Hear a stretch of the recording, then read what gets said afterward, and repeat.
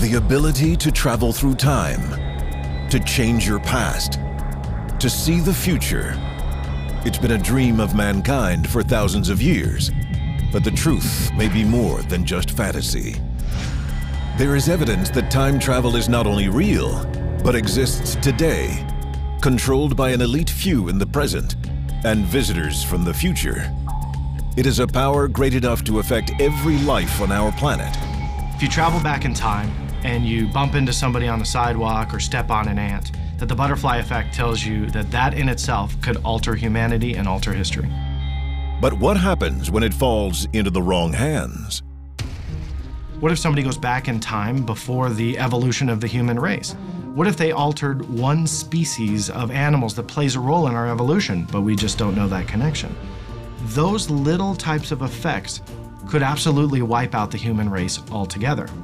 It kind of sounds far-fetched, but if you think about it, those little types of changes, if you were able to achieve time travel, could potentially wipe us all out. From catastrophic weapons of war to cryptic messages from the future. Tonight, we explore the greatest power of our entire existence. Join us as we unseal the secrets of time travel. What if the history you were taught in school was all a lie? Is our government controlled by a secret society?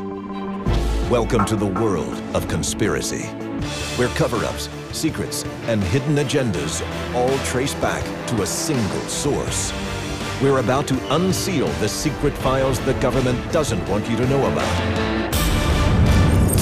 This is Unsealed, Conspiracy Files. 1941. War is raging in Europe. America has yet to join the fray. In Gold Bridge, British Columbia, the South Fork Bridge is about to reopen after repairs.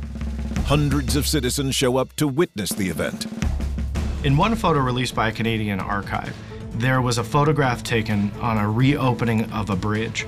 Now, what they did was they took a photograph of the entire crowd that was watching, and in the middle was this man that was completely out of place. From almost head to almost toe that you could see, it didn't line up. He is mysteriously out of place, holding clues that he may be a man out of time. Could this photo reveal evidence of a time traveler? The person in question has a unique hairstyle compared to those around him. His sunglasses seem futuristic for the 1940s. And under a hooded sweatshirt, he appears to be wearing a silkscreen t-shirt, 20 years before the garment screen printer was even invented. But the most damning evidence of all could be what this strange man holds in his hands. What appears to be a modern camera, sleeker, more compact than anything of its day. So from head to toe, this gentleman just did not fit the time frame that the photograph was taken. Now, it was put on the internet by this archive, not expecting the reaction from the public. It spread like wildfire through the internet as proof that time travel exists. But who is he? Perhaps this is a question that could only be answered by a fellow time traveler. Seattle attorney Andrew Basiago claims to have traveled through time and space as a participant in a secret government program. Recruited as a child, Basiago supports his time travel declaration with this evidence. A photograph taken in 1863, which he claims shows him as a boy at the Gettysburg Address. According to Basiago, in the late 1970s, the CIA partnered with DARPA to develop a top-secret jump room in El Segundo, California. The alleged facility enables humans to bend the space-time continuum at will. This device would have allowed instantaneous travel outside our planet, and even through time itself. If his claims are true, the CIA not only experimented with, but built operable time machines. This would allow an unrivaled power to control the destiny of the human race. While it may sound like science fiction, there is evidence that the US government did obtain the technology, and that it came from the same source as our modern rocketry science: Adolf Hitler and the Nazis. Many people believe that the ultimate Wunderwaffe, the ultimate superweapon of the Nazi regime, would have been time travel. Imagine if Adolf Hitler and all of the people around him were able to achieve such a piece of technology. Imagine what that could do in respect to the war itself. Coming up next, the most shocking tale of Hitler's time machine isn't when it disappeared, but when it reappeared 20 years later. Unsealed. Conspiracy Files. Welcome back to the world of conspiracy. This is Unsealed. Conspiracy Files. If possible, time travel would change the very nature of our reality. The power to control history is the power to control the present and the future. Could we prevent it from falling into the wrong hands? Or is it already too late? Unsealed case file, the Nazi Bell. Toward the end of World War II, Allied forces were invading Germany. Nazi airfields were bombed beyond repair. Hitler was seeking technology to launch aircraft not dependent on runways. What he got may have turned into the most powerful weapon in history, a device known as Die Glocke, or the Bell. After the war, an underground research facility was discovered. It was carved nearly 1,000 kilometers into the Sudeten Mountains. In these caverns, some believe Hitler's army developed his ultimate wonder weapon. Die Glocke was purportedly a bell-shaped device that stood up to 15 feet tall. And it's been said that 5 of Hitler's top scientists may have died while working on that project. And those sacrifices mean that Hitler thought he was onto something. And here was their technology that used counter-rotating cylinders of a very heavy metal, liquid metal, called red mercury.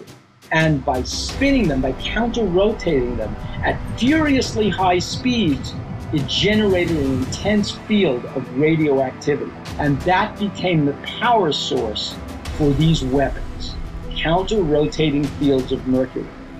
Experts believe Die Glocke may have originally been designed to power the flytrap, an alleged launch pad for experimental Nazi aircraft. Reports say that the flytrap was used to launch anti-gravity aircraft. If the Nazis had actually developed anti-gravity aircraft, there's no way the Allies would have been able to keep up. But some believe Die Glocke may have had a greater purpose for the Nazis, one that could make them the most unstoppable army in the history of time. Some of the stories about this device describe that it had a mirror on top of it that allegedly allowed one to see images from the past. It is theorized Die Glocke would need to generate 100 million watts of electricity, enough to warp electrogravitational fields, thus creating an opening in time. One of the theories about Die Glocke as a time travel piece of technology is that it would create a torsion field around the Nazi bell. Whatever this piece of technology was, it would create this torsion field or this energy bubble, and that it would actually alter the 4 dimensions in the unified field theory. We know the 3 dimensions that you and I talk, walk, and interact in, but the 4th dimension being time itself. That what this torsion field does in conjunction with the Nazi bell is distort all of that and allow us to go forwards and backwards in time to change history. If this is possible, Hitler would have at his disposal a time machine. How would it have traveled in time? By creating vortices, they could shoot themselves through, pull space-time around them. So operate off the assumption that the Nazi bell was a time machine and Hitler was able to actually create it. If he could just go into this object and go back to any point in time that he would want to, would be unstoppable. He can, in essence, do whatever he wanted, save Nazi Germany, and really fulfill his world domination desire. But in 1945, the Nazi regime was defeated. We will gain the inevitable triumph, so help us God. Before his death, Hitler allegedly ordered the bell's destruction. Was the world's first time machine lost in the fog of war? Or was it used as the Nazis' final escape?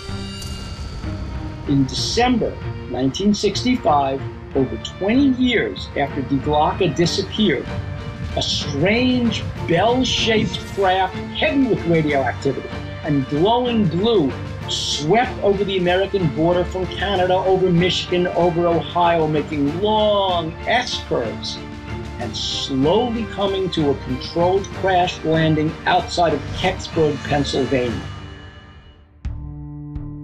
Witnesses, interviewed by the local papers, reported a large crashed object nearly identical in description to the Nazi bell. They also claimed that a group of American soldiers arrived on the scene. Using a flatbed truck, the soldiers are said to have loaded the object and taken it away. Almost instantly, a group, a unit of American soldiers who wore no insignia and came with a flatbed truck were there to retrieve this object and take it away. People were warned, keep your mouth shut, don't talk about this. Could this tale confirm the true purpose of Die Glocke? Did Die Glocke disappear in time, landing 20+ years later in Pennsylvania, and then being taken to Wright-Patterson Air Force Base in Ohio, where for all we know, it sits there today, our own American time machine? Coming up next, the incredible story of an unlikely encounter with humans from the future and the shocking message they left behind. Unsealed. Conspiracy Files. Welcome back to the world of conspiracy. This is Unsealed. Conspiracy Files. Could the human race really discover how to travel through time? And if they could, have they done so already? History has left tantalizing clues that time travel is possible. One piece of evidence that many claim is proof of time travel are ancient Egyptian hieroglyphics. That on the walls of some Egyptian temples and in their artwork are symbols that actually represent what we would call today as airplanes, as helicopters, as blimps, as pieces of technology that they didn't have in ancient Egypt, and yet they were drawing it on their walls. Many ask, how did they know? Is this proof that they themselves were able to travel through time? Maybe see the 21st century technology that they chronicled on a temple wall? Was that technology able to travel back in time? I mean, there's a lot of theories on what it could mean. But even more compelling is a message seemingly brought to us from the future. On December 26, 1980, security personnel from RAF Bentwaters in the UK went out into Rendlesham Forest to investigate a series of lights where radar said an aircraft might have gone down. Upon entering the forest, Sergeant Jim Peniston and his partner John Burroughs encounter a strange aircraft that lands right before their eyes. They approach the craft, and Sergeant Peniston places his hand on the surface. As he does, Peniston is frozen while a mysterious code is beamed into his mind. A telepathic communication. I had an explosion of white light where I couldn't see. I was blinded. And I started seeing ones and zeros flashing. I mean, it was like inside my mind's eye. Peniston is shaken by his contact with the craft and the vision it leaves behind. But even more incredible, John Burroughs maintains a different memory of the event entirely. I do not remember seeing Jim walk around the craft. I do not remember touching the craft. What I clearly remember was we got close to something, and the next thing I know, it appeared to go up into the sky and then shoot out towards the coast. Afterwards, the two soldiers realize that the times on their synchronized watches are off by almost 45 minutes. When John Burroughs and Jim Peniston returned to base, it transpired that more time had elapsed than they realized. Moreover, there was discrepancy in their wristwatches.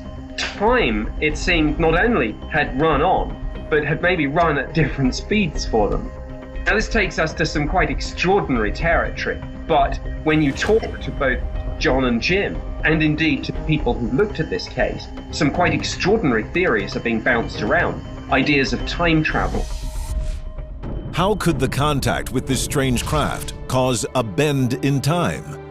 According to Peniston, The answer is hidden within the coded message. For decades, this series of ones and zeros remained a mystery. But 30 years after the incident, Jim Burrows was examining the code and realized what Peniston had received. As we were going through the book, he came to some pages that had zeros and ones on it. I looked at it and I said, these are binary codes. The team had the code deciphered, revealing a shocking message. Exploration of humanity. Then latitude and longitude coordinates. Continuous for planetary advance. Peniston had long suspected that the UFO he had seen in the woods was alien in origin, but the coordinates within the code indicated a different explanation. They fell on the location of a forgotten island off the coast of Ireland, known as High Brazil. High Brazil has sometimes been dubbed Celtic Atlantis. It's a sort of lost land, a mythical country, as it were, that some believed was the site of an advanced civilization. According to legends, those who have seen High Brazil reported a land filled with an advanced and wealthy civilization whose architecture consisted of golden towers and majestic domes. What Jim Peniston initially believed to be a message from the stars turned out to be a mysteriously earthly communication. And the most shocking detail was the postscript on this code. The message on the page says date of origin 8100. Date of origin 8100. Could this signature be telling us the year these travelers had come from? Why would a race that traveled thousands of light years play hide and seek with us, give us a binary message, and why is it in English? It doesn't point to alien. What I seen was a craft that was us from the future. This is not about UFOs. What I believe had happened, what I seen was a craft that was us from the future. Time travelers from the future. We may not yet understand their communication, but if Jim Peniston is correct, this cryptic message confirms that mankind has survived well into the future, and that we have harnessed the power to control time itself. Coming up next, if mankind is destined to master time travel, when will it happen? The world's largest particle physics lab may have just found the answer. Unsealed. Conspiracy Files. Welcome back to the world of conspiracy. This is Unsealed. Conspiracy Files. Albert Einstein once theorized that traveling near the speed of light would change how a body moved through time relative to another. It was once thought impossible, but the world's largest particle physics laboratory may have just found a way. On September 21st, 2011, the European lab known as CERN announced a subatomic particle that travels faster than the speed of light. But are we ready for such a discovery? One small mistake in the past, or even knowing our future, could change everything. One false move and the human race might never even evolve. We must be careful with the power this new discovery could give us. Otherwise, mankind may not have a future at all. Unsealed. Conspiracy Files.